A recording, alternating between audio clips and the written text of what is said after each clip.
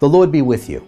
I'm Deacon Keith Fournier, and our first reading is from the letter of the Apostle Paul to the Romans. For the promise to Abraham and his descendants that he should inherit the world was not through the law, but through the uprightness of faith. That is why the promise is to faith, so that it comes as a free gift and is secure for all the descendants, not only for those who rely on the law, but for those others who rely on the faith of Abraham, the ancestor of us all. As Scripture says, I have made you the father of many nations. Abraham is our father in the eyes of God, in whom he put his faith, and who brings the dead to life and calls into existence what does not yet exist.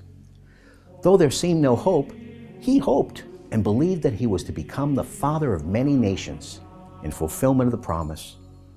Just so will your descendants be. And our response is taken from Psalm 105. Stock of Abraham his servant, children of Jacob whom he chose, he is Yahweh our God. His judgments touch the whole world. He remembers his covenant forever, the promise he laid down for 1,000 generations, which he concluded with Abraham, the oath he swore to Isaac.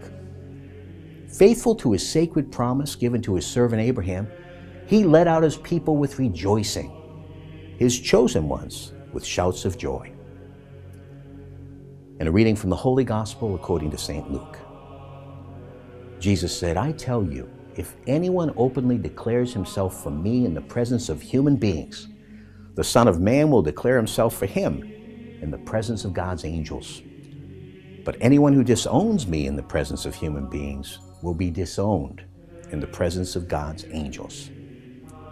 Everyone who says a word against the Son of Man will be forgiven, but no one who blasphemes against the Holy Spirit will be forgiven.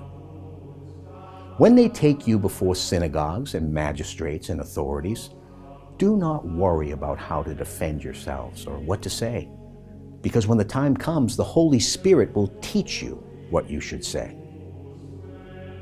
The Gospel of the Lord.